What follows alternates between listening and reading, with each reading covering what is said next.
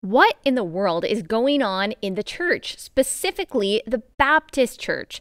Popular Southern Baptist pastor Matt Chandler announced over the weekend that he is temporarily stepping down from his role as the lead pastor of his church because of an inappropriate online relationship. Also, the DOJ is investigating the Southern Baptist Convention. Is that investigation legit? And another blow to Baptists. Presbyterian podcasters say that Baptist theology caused transgenderism.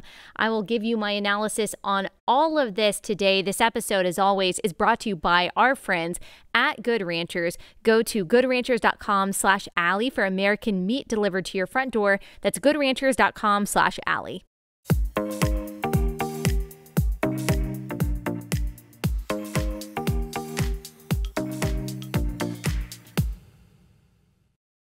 Hey y'all, welcome to Relatable. Happy Tuesday. All right, so as you could tell from the introduction, we are taking a break from news and politics, and we are talking about things that are happening in the church, specifically things that are happening in the Baptist denomination. As we've talked about before, the Southern Baptist Convention is the largest and the most influential denomination in Protestantism in America.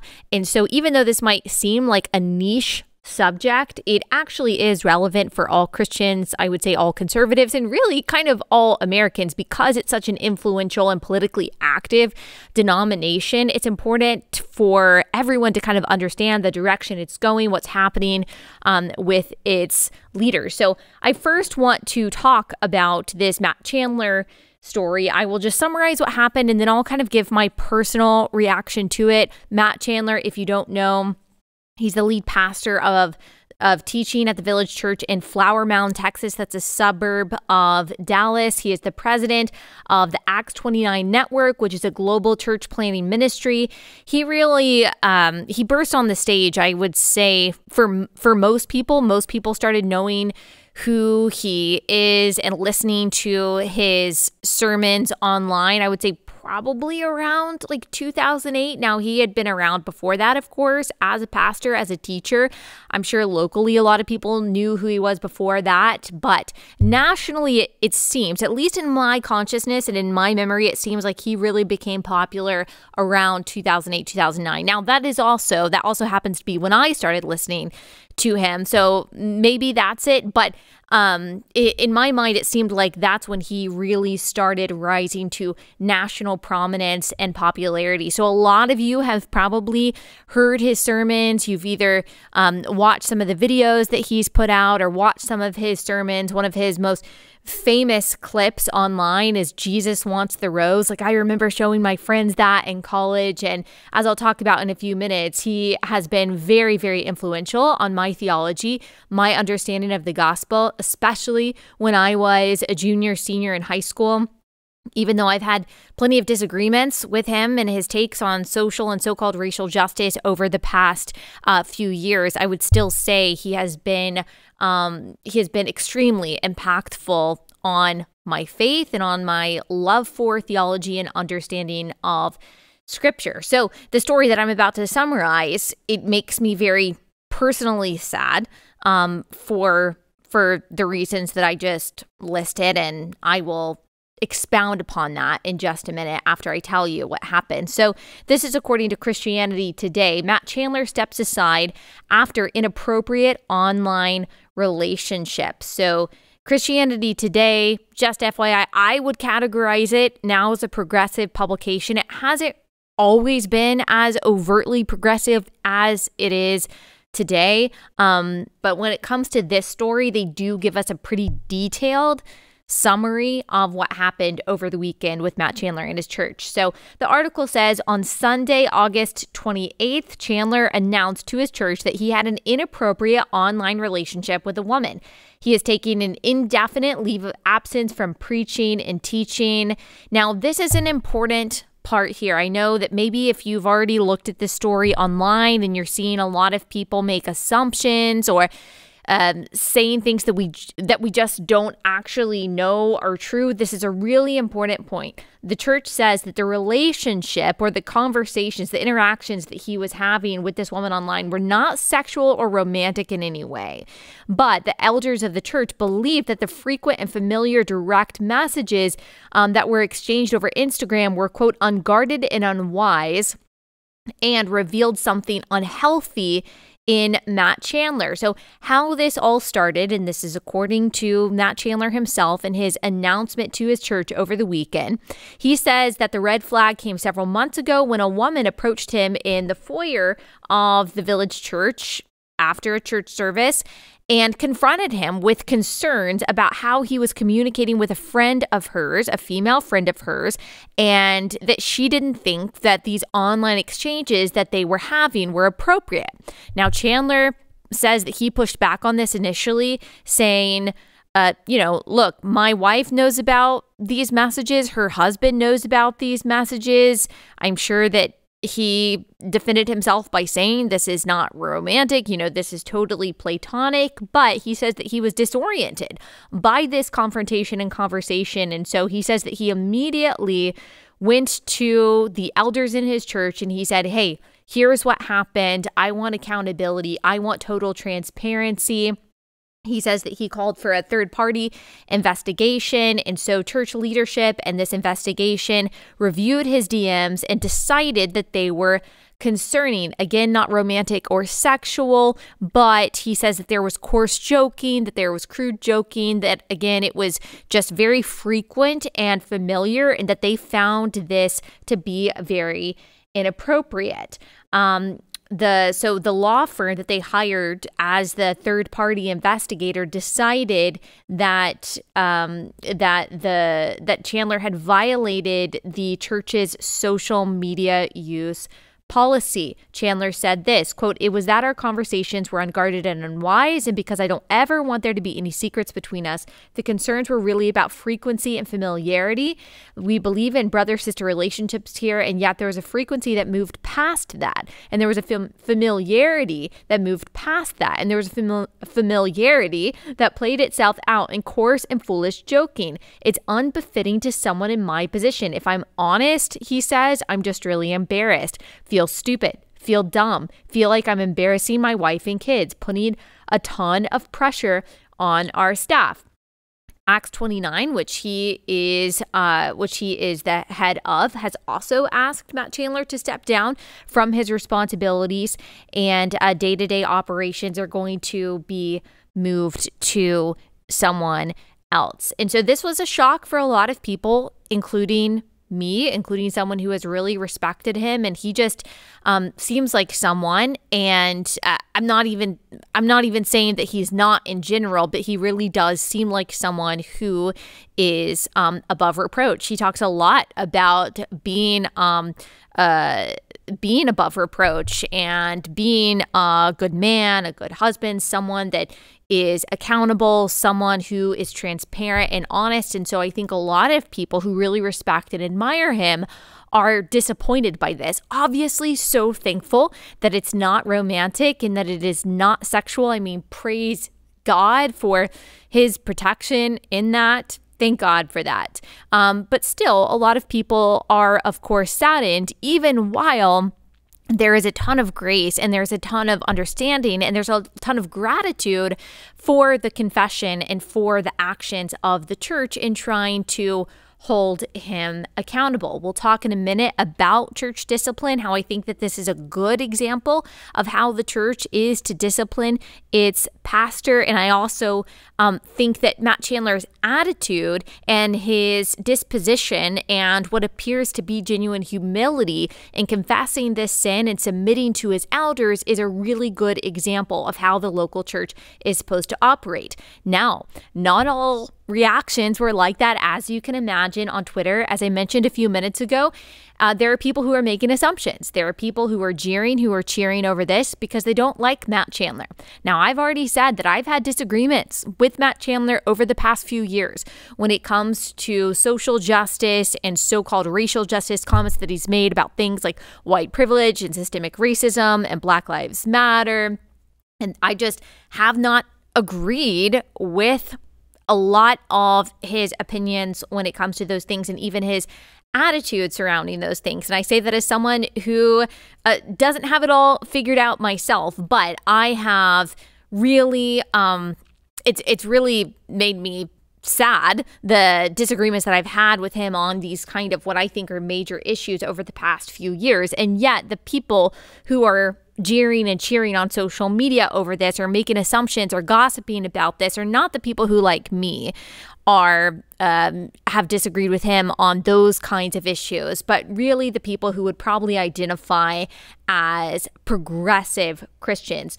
So here is one tweet by Mike, the therapist, who says, Matt Chandler indiscretion. I've counseled well over 100 pastors who were disciplined or fired for sexual reasons. Here's an absolute rule I found. Whatever they admit to is the bare minimum of what has happened. They only admit to exactly what they were caught doing. That is a slanderous assumption. That is, because we have no idea if that's true. That's basically saying that this person knows, that this pastor, Mike the therapist, knows that there was actually sexual impropriety here, that there was actually some kind of romantic relationship going on here, and that really he is just being dishonest because he knows that's what he can get away with. I mean, that is as far as we know, that is bearing false witness. That is a false accusation, and that in itself is a sin. There's someone else, Boz Chividin, who says, after listening to a statement to the congregation, my educated guess is that there is much more to the story, not in a good way. This has a way of bringing forth the whole truth. And then someone with a trans flag in this person's bio says, just saw the news and read the story about Matt Chandler online. I've got to say, if it was simply that what Mr. Chandler says it is, then it shouldn't rise to the level that this has taken. There's more, or else the church's legalism is more toxic than I thought. And that's what's a little bit confusing about these reactions from people who call themselves progressive Christians, which of course, as I've said before, is really an oxymoron. But that they will simultaneously say that someone like Mike Pence saying, hey, I'm not going to be alone with a woman that's not my wife. I'm not going to be going to dinner with them. I'm not going to be communicating with them in any kind of private way.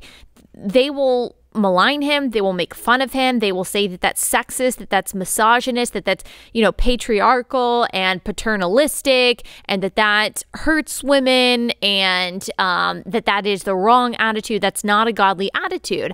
And then those same kind of people will turn around and say that someone like Matt Chandler, if they're having a conversation online, then there's got to be more here. There's got to be more going on. It can't just be that they were friendly and familiar with each other. Really, what these so-called progressive Christians can't understand is that the standard of purity and the standard of righteous action and healthy relationships when it comes to Christian teachers is quite a bit higher than what they think it should be or what they think it is. That it is, at least to me, it is not obvious or likely at all that there is some other secret, scary part to this story that the church is not admitting.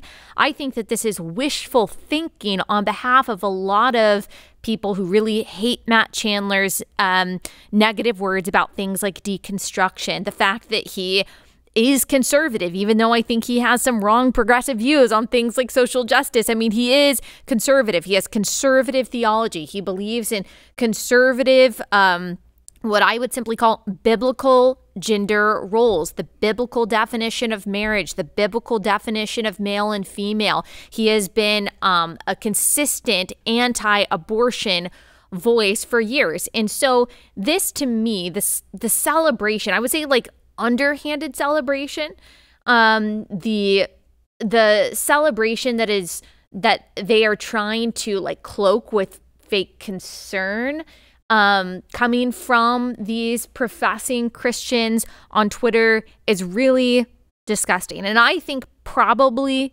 speaks to something in their heart more than it does to some kind of hidden reality of the situation.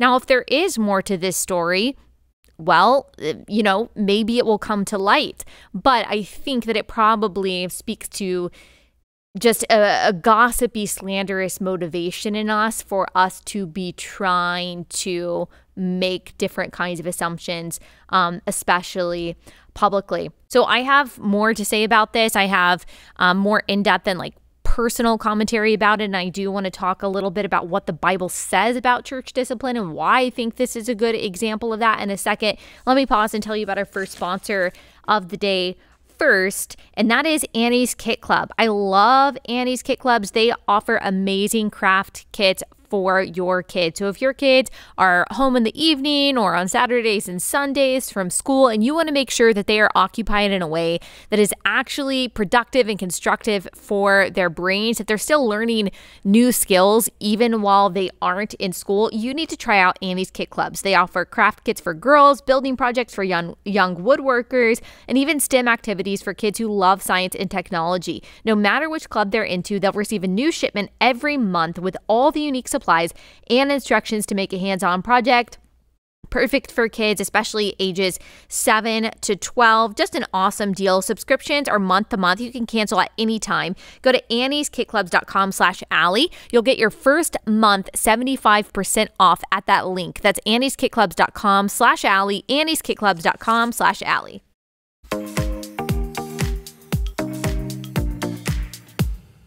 So let me tell you a little bit more about why personally this story makes me really sad. Sadder than if it was another prominent evangelical pastor.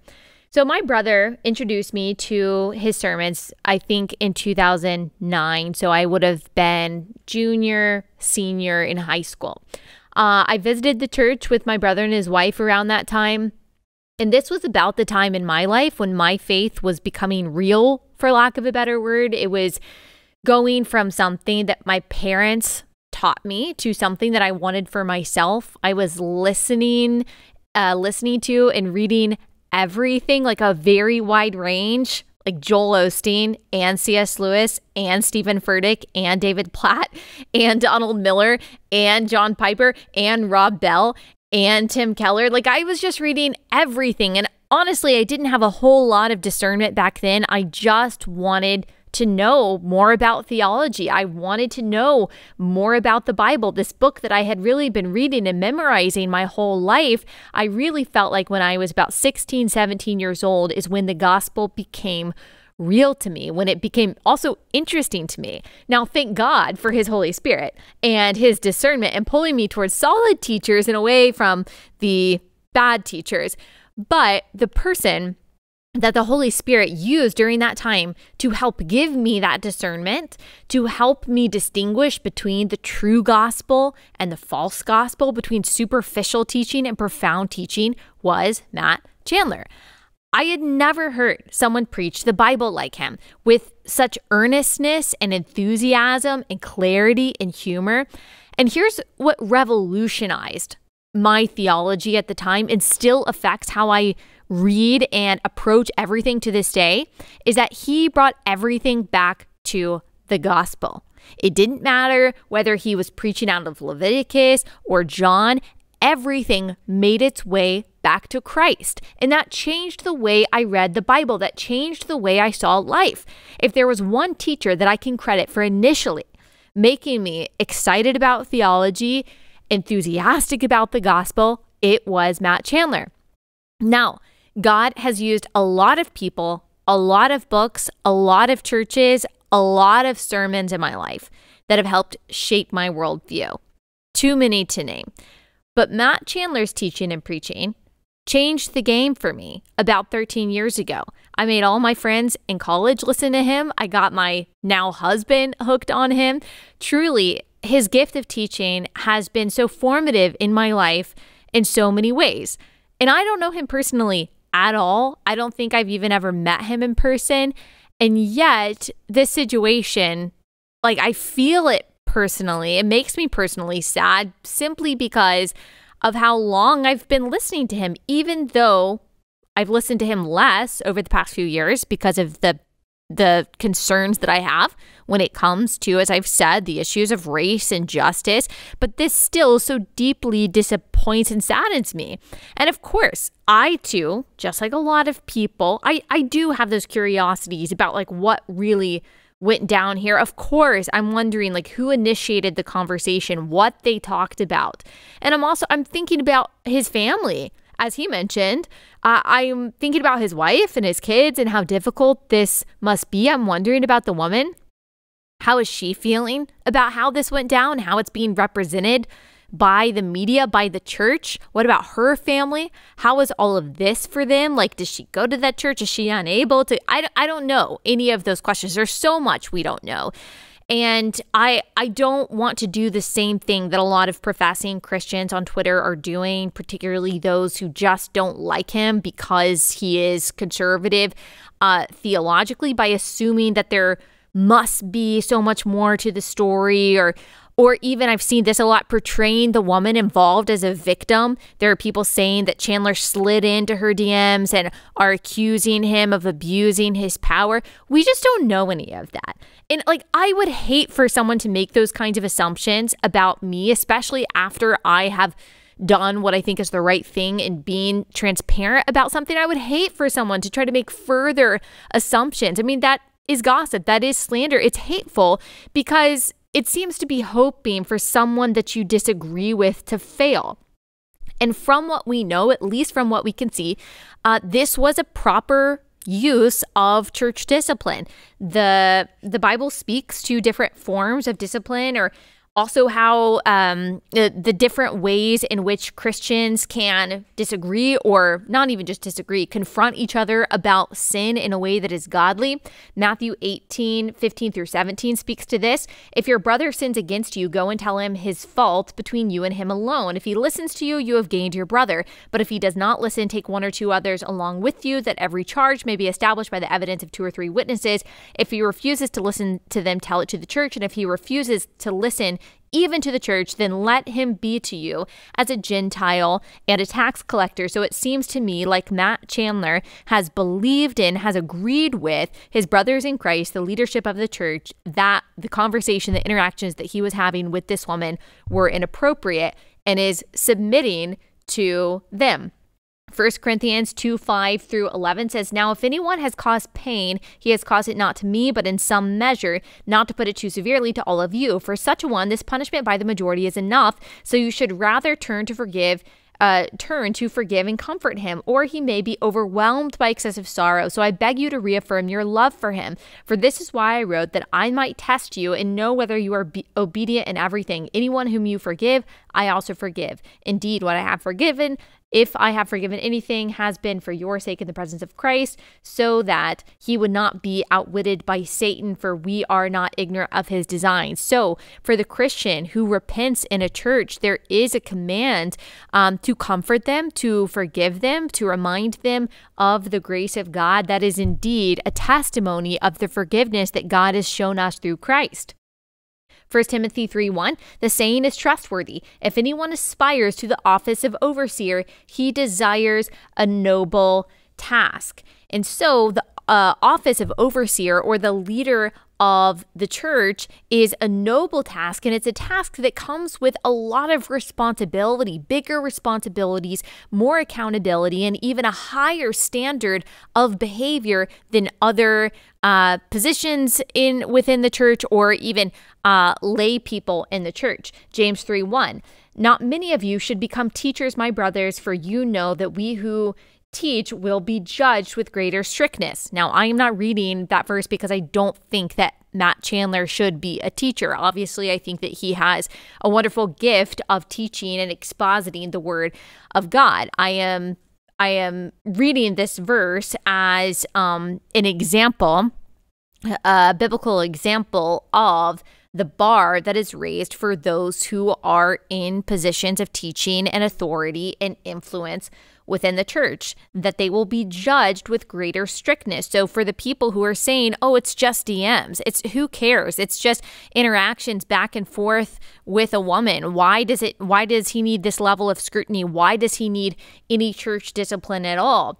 Well, look, Scripture says that they are going to be judged, that these teachers will be judged with greater strictness. So from everything that I can see, and of course, like, I'm not a member of this church. I don't know all of the details. I don't know everything that went down. I'm probably not even privy to all of the information that the members of the Village Church are. But it seems, at least from the outside, that this was a good and healthy exercise of church discipline, and that this was handled in a way that is godly. And I hope that it was handled in a way that considered all parties involved. And I hope that God is glorified through this. Now, outlets like the New York Times have already picked this up, and they will sense, the secular media that hates the church and especially hates the Southern Baptist Convention simply because the majority of Southern Baptists vote Republican and are conservative on their issues that they hold up as idols, like gender and marriage, or homosexual unions and abortion. And so they are going to try to attack him. Of course, that's why you are seeing some glee on Twitter from these people who want to see yet another conservative Christian leader step down or be attacked or be destroyed in some way. It also affirms the perspective of a lot of these people that, all church leaders are just giant hypocrites. See, Christianity isn't true. So this is happening at the same time that, as NPR reports, the Department of Justice is investigating the Southern Baptist Convention. So even though Matt Chandler's interaction was not romantic or sexual, this situation is going to be seen in light of the bigger investigation that is going on. And I just want to talk about that briefly before getting to our last story about my disagreements with my friends at Cross Politic about baptism. But before I get to this DOJ story, let me pause and tell you about my second sponsor for the day, and that is Carly Jean Los Angeles. Okay, if you have listened to this podcast for any amount of time, or if you follow me on Instagram, you know how much I absolutely love this clothing company. It's a capsule clothing company, which means that they've got like a limited number of items. They're all really simple, beautiful, high quality, mix and match. They've got a basics line that's all made in the US. This tank that I'm wearing, it's kind of like a Razorback tank. It's from Carly Jean Los Angeles. All of their clothes are super comfortable. I'm able to wear them when I'm pregnant, when I'm postpartum, really any season of life, and also any season of the year. That's how great they are when it comes to layering and things like that. Plus, this is a company that is run by a woman, Carly Jean, who is a Christian. She is pro-life, so you can feel really good about sending your money to Carly Jean Los Angeles. Go to carlyjeanlosangeles.com. Use promo code AllieB for 20% off, excluding final sale items. Always free shipping over $100. Use promo code AllieB for 20% off at carlyjeanlosangeles.com. That's promo code AllieB at carlyjeanlosangeles.com.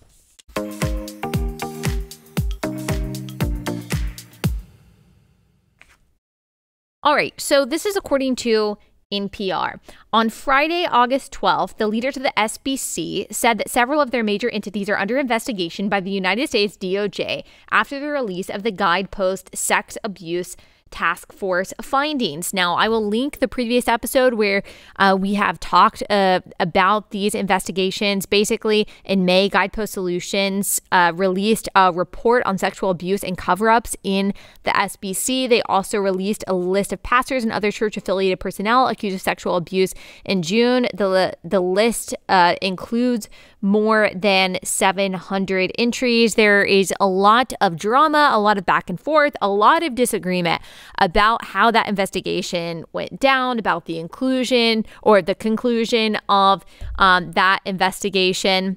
And so go back, listen to that episode for a more detailed kind of analysis of everything there. I mean, it does seem, now this is not at all to minimize any real instance of sexual abuse, sexual harassment, or cover-up, especially when it involves child victims. I don't want you to hear me minimizing that at all or trying to push back against real accountability for those things, legal accountability for those things, because I think that there is a place for civil authorities when it comes to abuse, even and especially within the church. And I've talked about this before. It is even grosser. It is even worse when it is Christians perpetrating those kinds of crimes and that kind of perversion, because we are supposed to be light in the darkness. We are supposed to be a beacon of goodness and compassion. We are supposed to be a refuge for the most vulnerable, not people who are a refuge for those who prey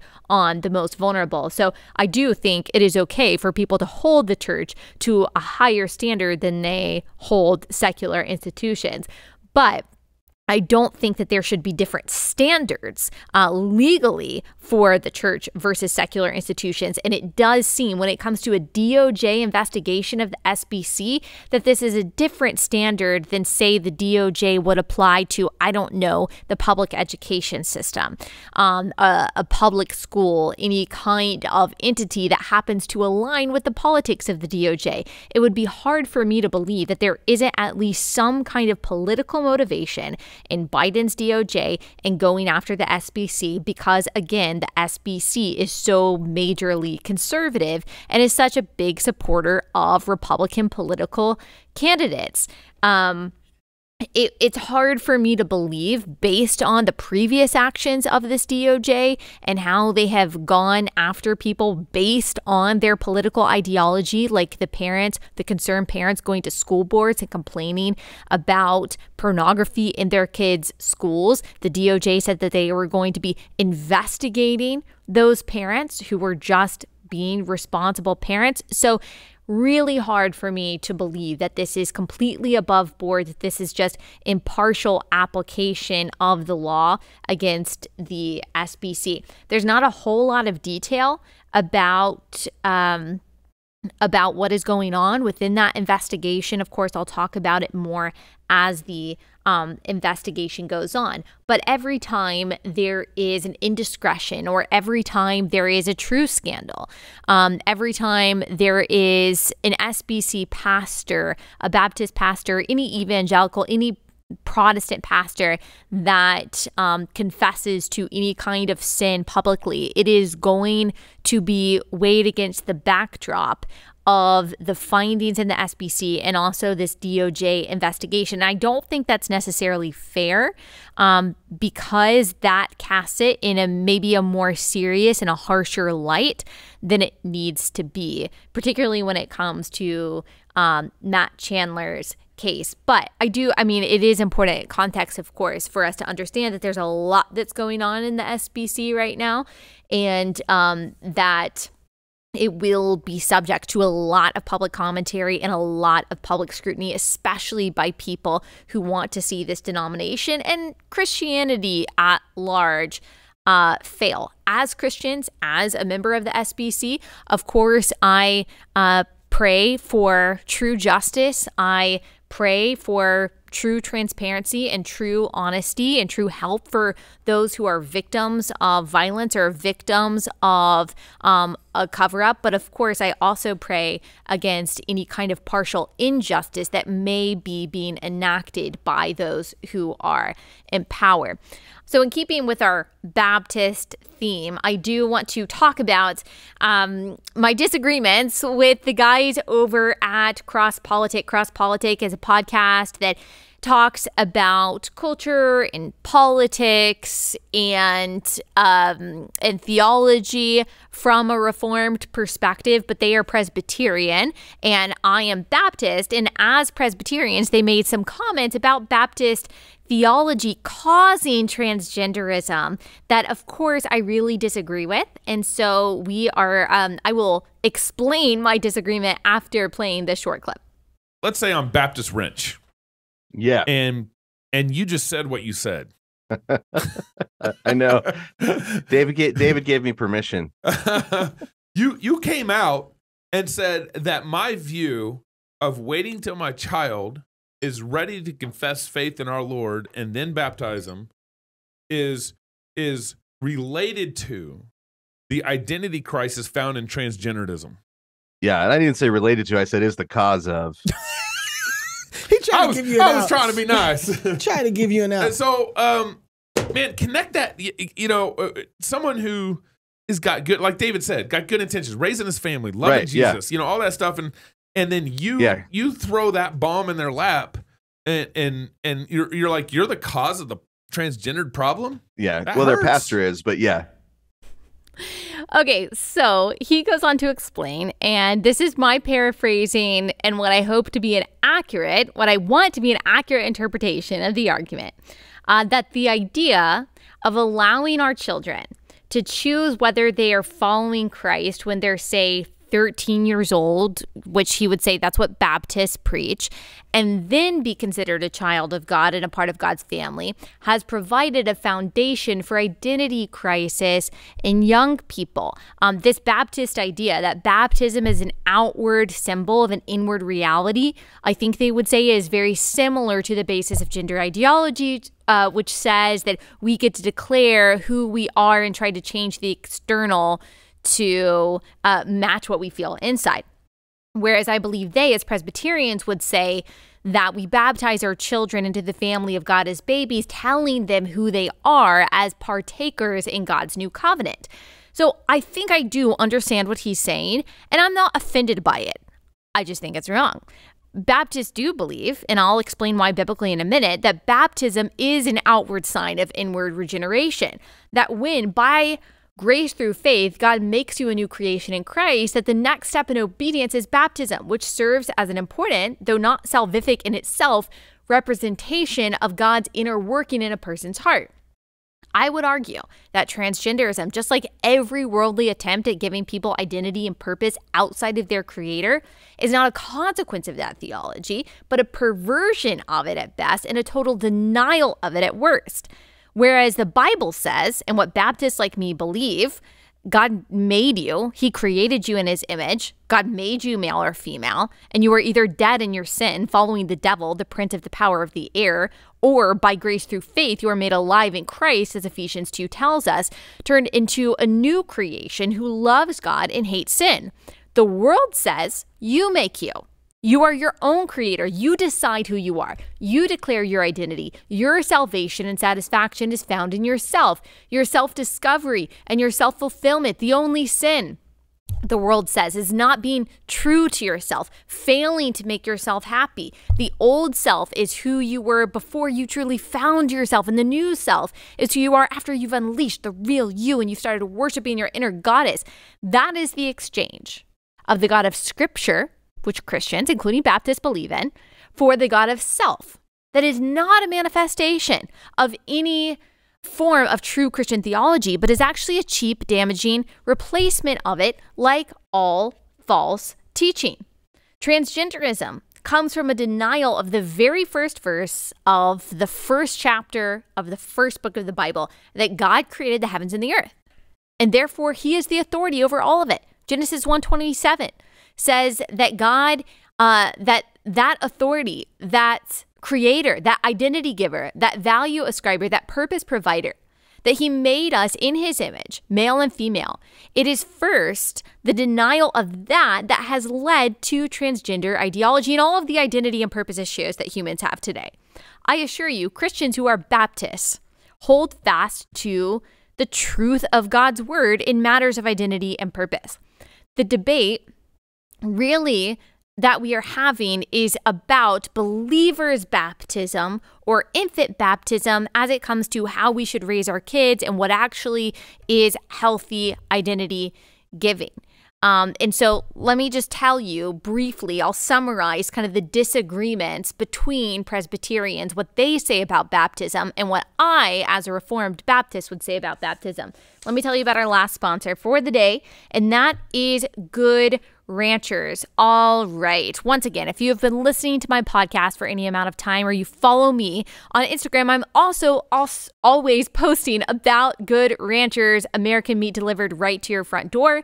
We eat Good Ranchers almost every night. We love their steak, all different cuts of it. We love their chicken, pre-marinated, non-pre-marinated. It's just really good stuff. I love the people that own the company. They're good people. They love America. They love God. I feel good about sending money there. And I feel really good also about supporting all American farms and ranches by getting all of my meat from Good Ranchers.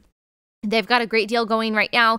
You can go to goodranchers.com/Allie Allie and enter my code Allie to get your box for $30 off plus free shipping. The only thing you'll love more than the prime steaks, the better than organic chicken and superior seafood of Good Ranchers is the price you get to pay for it. So go to goodranchers.com/Allie. Get your box for $30 off plus free shipping. That's goodranchers.com/Allie.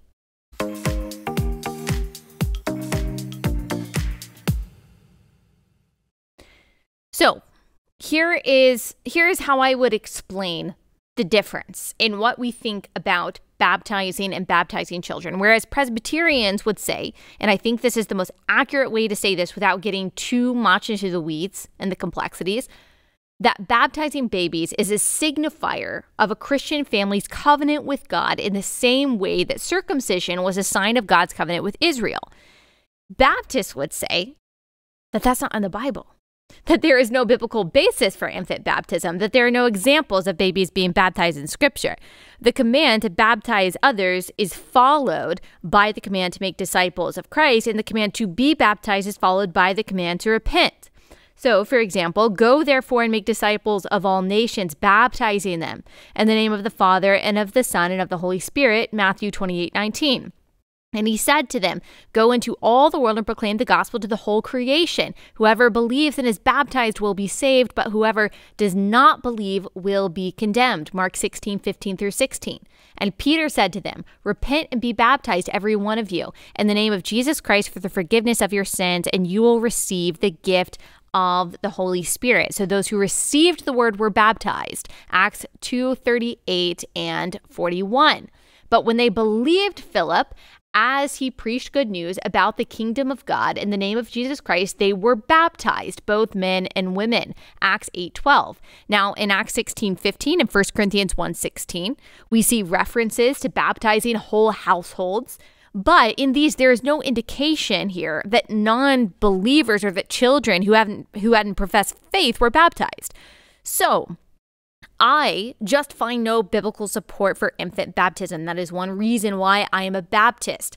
Now, of course, there are theologians much wiser than me on both sides of this issue. Like, I certainly would not have wanted to go up against someone like R.C. Sproul on this topic. I think he just knows a little bit more than me about the Bible, about theology, and about the theology of baptism. But there are many other theologians at his same level of wisdom and understanding whom I align with on the issue of baptism. I also see no explicit support for infant baptism being a sign of the new covenant. Like when we see reference to the new covenant in the New Testament, it is referencing the gospel. 2 Corinthians 3:5-6, not that we are sufficient in ourselves to claim anything is coming from us, but our sufficiency is from God, who has made us sufficient to be ministers of a new covenant. Great chapter talking about our inability to keep the law perfectly to save ourselves. Now, as I've mentioned, I am a Reformed Baptist, which means in part that I believe that Christians are chosen by God. Not that we are in charge of our salvation, but that God is. Luke 18:7, Romans 8:33, Romans 9:11, Ephesians 1:5, Ephesians 2:8-10, 2 Timothy 2:10, Titus 1:1, 1 Peter 2:4, the elect, God's chosen ones. God chose us in him.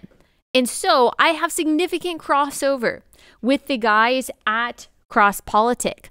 I seriously disagree with this idea that Baptist theology is not just similar to, but is actually the cause of, is actually the basis of transgender ideology. I think that transgender ideology, just again, like all identity and purpose-centered secular ideologies, are a perversion of and a denial of any form of Christian theology. Now, I view them and view Presbyterians who, by grace through faith, believe in the gospel as brothers and sisters in Christ. I think that this is a significant issue. It's not a primary issue. It is not a salvation denying issue. It's an important one, though. I think it's important to debate. And I know there are a lot of people who are saying, don't listen to Cross Politic and we shouldn't be linking arms with them in any way because of what they said about Baptists. Maybe some people feel that way. I don't feel that way. I mean, there are harsh words that are said. Now, they did double down on it. They didn't say, oh, well, maybe we could have said that differently, or maybe that's not really true. That's concerning to me. I would love to see them kind of more thoroughly debate this issue and hash this out. But I still think that they bring a lot of value to the table that I am thankful for. But a lot of you kind of were asking about what I thought about this, and you've been asking me for a long time to explain infant baptism versus believers' baptism. So I kind of just scratched the surface of that. Anyway, that's everything that's happening in the Baptist world. I know that I said that I was going to play mom moments at the end of this episode, but we ran out of time. And so I'm going to play your voicemails sometime in the next couple of days, I promise. But we've run out of time on this one. I hope you forgive me, but we will be back here tomorrow.